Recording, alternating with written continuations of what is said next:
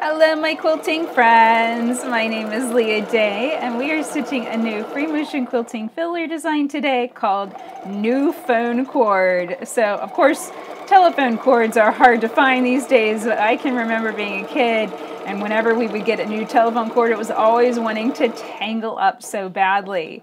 So you start this design with a wiggly loopy line and then simply travel stitch and echo it to expand the design. You can go around it as many times as you want.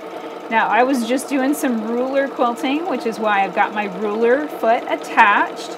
Keep in mind that whenever you're ruler quilting, so long as you have your ruler foot attached, you can switch from free motion quilting to ruler quilting seamlessly or breaklessly. I don't know if that's a thing, but you don't have to break thread, you don't have to change feet. A ruler foot is a type or a style of darning foot.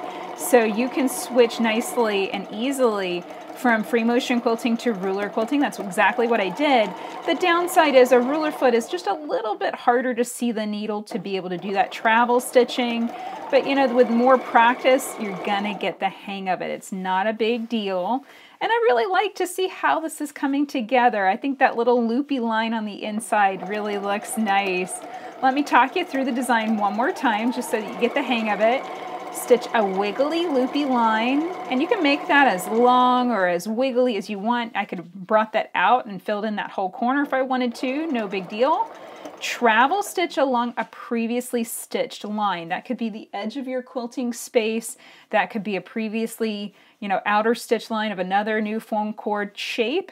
Anything is fair game with this design. It's a clustering style design, so you have to kind of build the designs off of one another.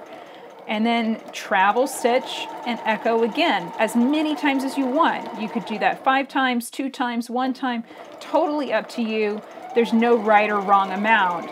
The number of echoes you add will change the look of the design. So if you only do 1, you're going to end up with 1 look. If you do multiple ripples, it's going to look more ripply. So fun stuff. Lots of stuff to play with this.